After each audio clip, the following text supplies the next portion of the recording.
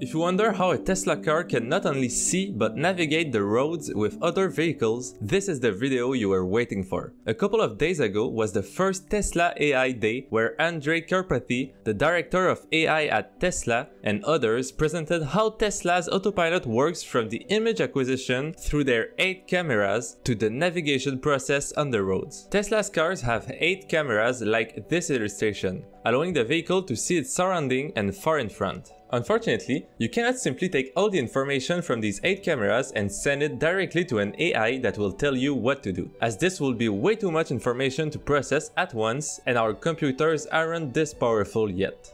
Just imagine trying to do this yourself, having to process everything all around you. Honestly, I find it difficult to turn left when there are no stop signs and you need to check both sides multiple times before taking a decision. Well, it's the same for neural networks, or more precisely, for computing devices like CPUs and GPUs. To attack this issue, we have to compress the data while keeping the most relevant information similar to what our brain does with the information coming from our eyes. To do this, Tesla transfers these 8 cameras data into a smaller space they call the much smaller vector space. This space is a 3-dimensional space that looks just like this and contains all the relevant information in the world like the road signs, cars, people, lines, etc.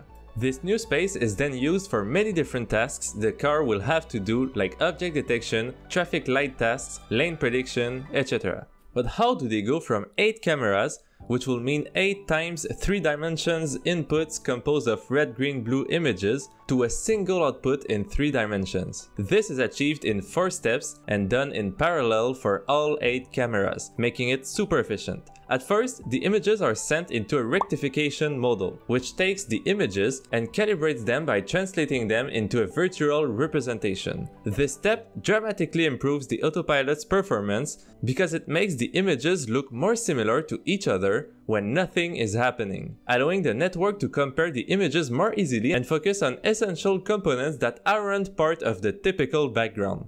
Then, these new versions of the images are sent in a first network called RegNet.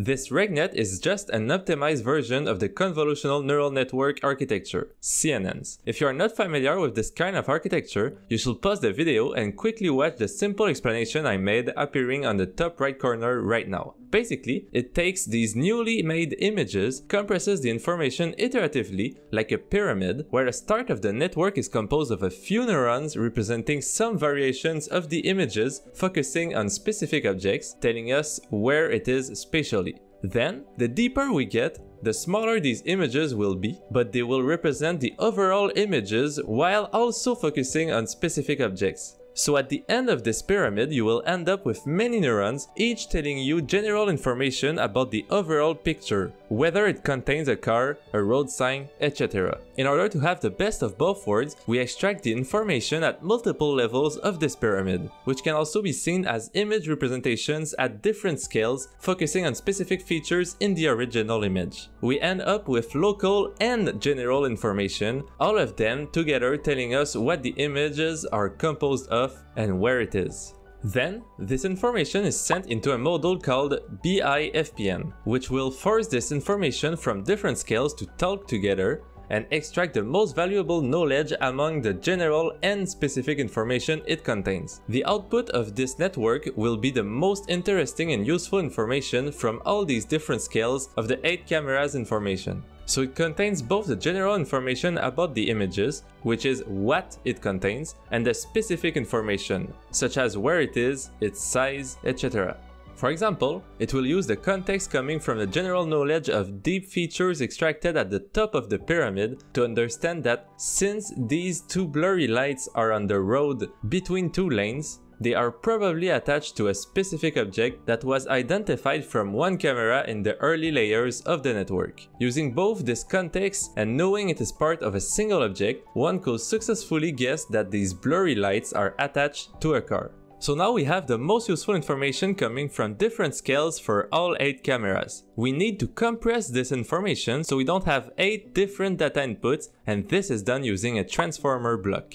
If you are not familiar with transformers, I will invite you to watch my video covering them in vision applications. In short, This block will take the 8 different pictures condensed information we have and transfer it into the 3-dimensional space we want, the vector space. It will take this general and spatial information, here called the key, calculate the query, which is of the dimension of our vector field, and will try to find what goes where. For example, one of these query could be seen as a pixel of the resulting vector space looking for a specific part of the car in front of us. The value will merge both of these accordingly, telling us what is where in this new vector space. This transformer can be seen as the bridge between the 8 cameras and this new 3D space to understand all interrelations between the cameras.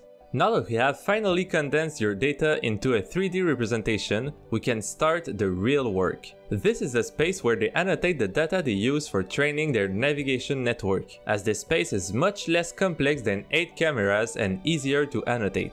Okay, so we have an efficient way of representing all our 8 cameras now, but we still have a problem. Single camera inputs are not intelligent. If a car on the opposite side is occluded by another car, we need the autopilot to know it is still there and it hasn't disappeared because another car went in front of it for a second. To fix this, we have to use time information, or in other words, use multiple frames. They chose to use a feature queue and a video module. The feature queue will take a few frames and save them in the cache. Then, for every meter the car does, or every 27 milliseconds, it will send the cached frames to the model. Here, they use both a time or a distance measure to cover when the car is moving and stopped. Then, these 3D dimensions of the frames we just processed are merged with their corresponding positions and kinematic data containing the car's acceleration and velocity, informing us how it is moving at each frame.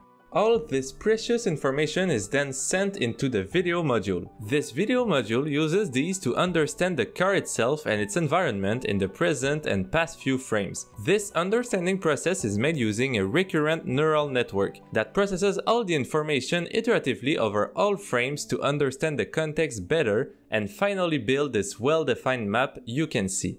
If you are not familiar with recurrent neural networks, I will again orient you to a video I made explaining them. Since it uses past frames, the network now has much more information to understand better what is happening, which will be necessary for temporary occlusions. This is the final architecture of the vision process with this output on the right. And below, you can see some of these outputs translated back into the images to show what the car sees in our representation of the world. Or rather, the 8 cameras representation of it. We finally have this video module output that we can send in parallel to all the car's tasks such as object detection, lane prediction, traffic lights, etc. If we summarize this architecture, we first have the 8 cameras taking pictures. Then, they are calibrated and sent into a CNN condensing the information, which extracts information from them efficiently and merges everything before sending this into a transformer architecture that will fuse the information coming from all 8 cameras into one 3D representation.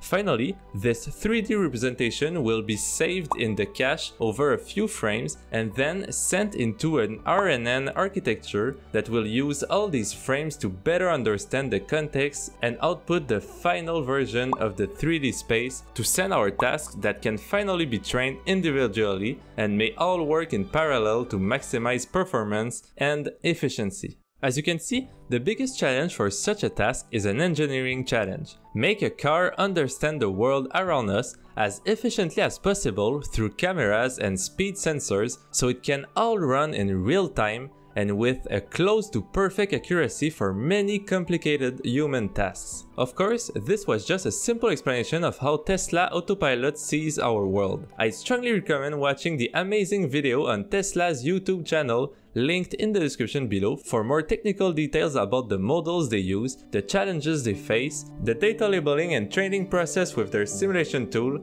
their custom software and hardware, and the navigation. It is definitely worth the time. Thank you for watching.